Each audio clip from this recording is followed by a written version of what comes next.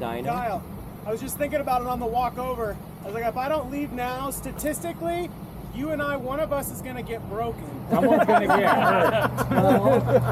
This was good. This is good. Nobody broke anything still here, this time. Oh, wait, Ryan's still here. Ryan's got to leave.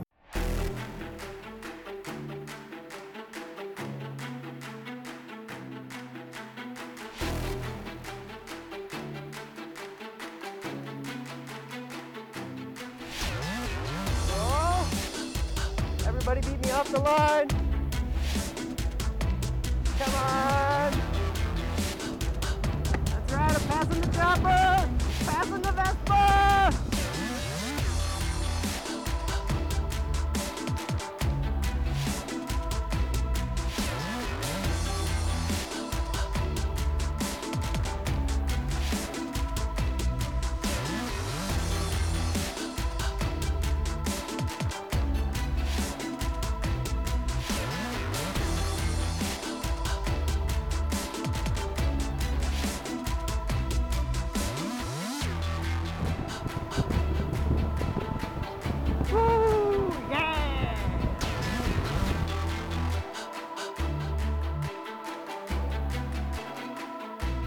I have an interesting collection of electric motorcycles, bikes, and other things right now. So I thought, why don't we do the world's quietest drag race?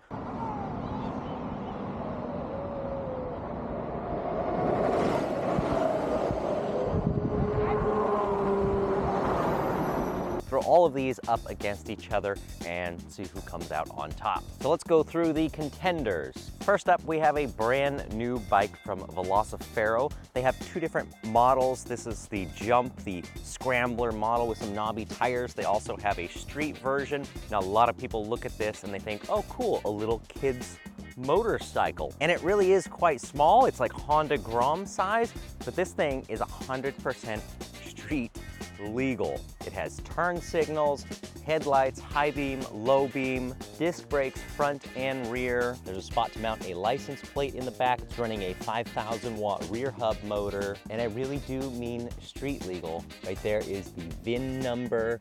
Down here is the California emissions label. Over here we have the federal safety data plate. So this is something you can actually get licensed and registered on the road. Think of this not as a little off-road dirt bike, but actually as a Honda Grom competitor that is electric.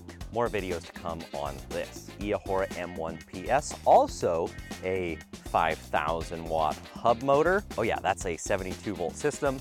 This is also a 72 volt system. So obviously very different styling, but maybe in a drag race, these would actually be pretty comparable. How you like that low rider? The chopper! It's so ridiculous. I like it. It's cool. I mean, I could definitely ride this around all day long. And here's another new one. This is actually a prototype. This is not even out in the wild yet, but this is from HMP. It's called the Lightning. And yeah, it's a scooter. And I would say this is kind of a surprise fan favorite, if you will. But that one was getting it off the line. It goes good off the line, but then it just runs out. There's a few different reasons I like it. I'm gonna do a whole video on this thing, but this right here, I mean, the amount of storage space you have underneath the seat. Also running, like the other two bikes, a rear hub motor, surprisingly quick, and it's gonna be surprisingly affordable. Also a 72 volt system. Instead of lithium ion batteries, they're using lithium phosphate. So very long lifetime batteries, a little bit heavier, but the thing still takes off quite fast. And then we have my custom trike. This really started out life as a Litra Velomobile from Denmark.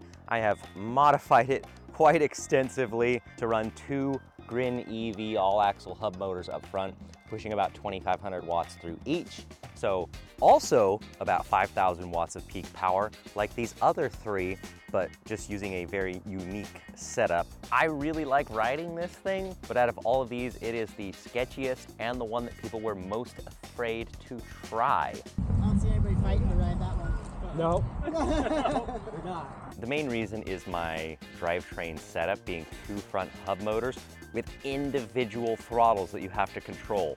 So I have two triggers right here, So this one does this motor, this one does the other motor, so you have differential power, which makes the handling really fun in the turns if you know how to use it, but it can be a little awkward getting used to. Now everything up to this point has been about 5,000 watts. We get up to the Ryvid Anthem. Of course, we've got just shy of 20,000 watts, over 300 pound-feet of torque. Also the same drivetrain on the Ryvid Outset. Of course, those are gonna be the dominating bikes out of this race, and it was really awesome to get to race the two different bikes side by side. Now, I would have thought they would accelerate exactly the same because they have the same battery. They have the same ASI controller on both of these. They have the same belt drive with the same gearing. The only difference between these two is the tires and the suspension. And I thought that the Ryvid Anthem, with its slightly stickier tires, was gonna get the drop or the launch every single time. And for some reason, that turned out not to be the case. It's not. I'm more concerned. So this one has clear more one. torque. Yeah. I think that's all it needs because you guys were neck and neck. You just had that gap. It takes off quick. You feel the difference Yeah, between the it two? takes off faster than the chopper. They should be the same. Yeah. Oh, that's a good point. That one Yeah. Has more torque. Like that one's easier. That one's easier to ride a wheelie. What was your name? I'm Johnny. That one Eventually you get up to top speed, it goes a little more. fast. Everybody riding these two bikes felt that the Outset had a hair more torque, but then the Anthem, it seemed like, would catch up for some reason, and it's a very, very slight difference. I've never even noticed it riding each of the bikes, but if you're a little wheelie hungry, you might notice the subtle difference, or if you race them side by side. So our working theory as of right now, and after talking to Dong Tran, the CEO of Ryvid, is that the difference could just be the suspension. The way the suspension is designed on the Outset, you can actually put that power to the ground a little bit quicker, and so you get a slightly better launch. That's our theory. Johnny's got the speed racer. Oh yeah, I gotta give it the best shot if we're gonna get dizzy. I think so. Yeah. I'm just gonna go way left. I told Jesse to leave his window down so he could yell out. Don't crash into me. But the final contender we decided to throw in at the end of this race was a Tesla Model S. Not the newest Plaid, but a four-wheel drive Model S nonetheless. And as you can see from this clip, I actually got the jump on the Model S at the launch. Got a good like half car length ahead with the Outset. You guys ready? Yeah. 3, 2, 1, go.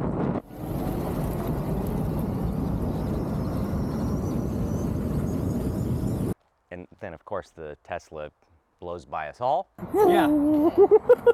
But I did not think it was going to be that close. That was very impressive that off the line, the Ryvid can not only keep up, but be ahead of it for a little bit. So out of all of these bikes, here's my conclusion. The Ryvid Outset, the Ryvid Anthem, both amazingly fun, amazingly good values. Which one you should go for really just depends on your riding style. I've put over 500 miles personally on the Outset. I've now put a fair number of miles on the Anthem, and I really love the styling of the Outset. I do think at the deal they've been running at like $59.95 with the ASI controller, that's one of the best value electric motorcycles you can buy, if not the best. But it's a little more upright in the riding position, and when I hit the turns, I found that I do prefer the peg position and the suspension setup, the tire setup of the Anthem. For some reason, that just suits my riding style a little bit more. The trike, super fun, but unlike these other bikes, which are stable, you can kind of view the scenery as you ride around. This you have to stay on top of 100%.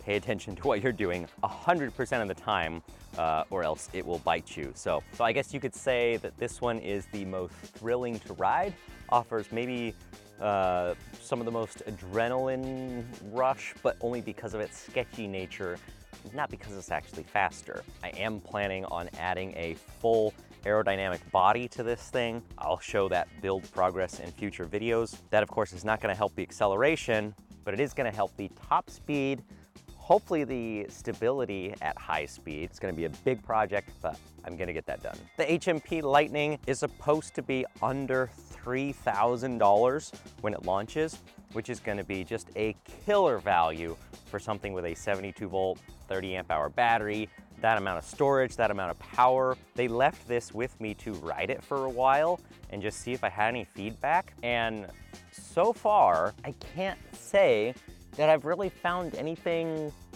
wrong with it or anything that I would change. It's comfortable. It already has a big seat for 2 people with a backrest. It has a side stand and a center stand. It's got disc brakes on it. It stops really well. It handles great. I have really carved this thing through the turns around on the roads around here. So I genuinely don't know what I would change. If this is really gonna launch for under $3,000, this is gonna be a good deal. The Eohora was unfortunately one of these slower things. I was not surprised by that. It definitely has a very soft start to it. I'm hoping I can do some tweaking to this thing to make it faster. If I can get that working, I will show that in a future video. I just released a video showing how I got this thing licensed and plated legally, but on their spec sheet for their website, they say that this is running at 70 amps, which lines up perfectly with the dyno run that I did on this. But I pulled this cover off, looked inside, and this is actually a 150 amp controller. So they're running it at just under half the max current of the motor controller. There are some other limitations. Under the battery here, there is a breaker that's set to 100 amps. But still, if I can crank that up close to 100 amps without changing any hardware, just by programming, it might be possible to get this thing accelerating a bit faster. So stay tuned, I'm gonna try it. And I'll do some more filming video stuff on the Velocifero. Everybody loved this. They thought it was an awesome Honda Grom competitor. This was usually off the line in 3rd place right after the 2 Ryvid bikes. They're gonna be in like the $4,000 some range on price, and that is really good for a street legal electric motorcycle. I think these things are gonna sell really well. Maybe it's something you'll see at Area 13. We're working on that. $4,000 some, about $5 grand for the Eohora, gonna be under $3 for the Lightning. Don't even wanna talk about what that cost. The Ryvid bikes at around $6,000, $6,500, absolute bargain. But which one of these would you choose just to ride on a daily basis? Leave me a comment down below. I wanna know which one is your favorite. And if you guys really like this video, if you are reasonably close to Grass Valley and you've got something that you think would make a good competitor, maybe you can bring it by and we'll do some more drag races. But if you wanna see any of those following videos I just mentioned, make sure to hit the subscribe button. I will definitely be back for more electric motorcycle and bicycle content. When I was riding a wheelie, I didn't even know I had an alarm. I did nothing. oh, That's the break.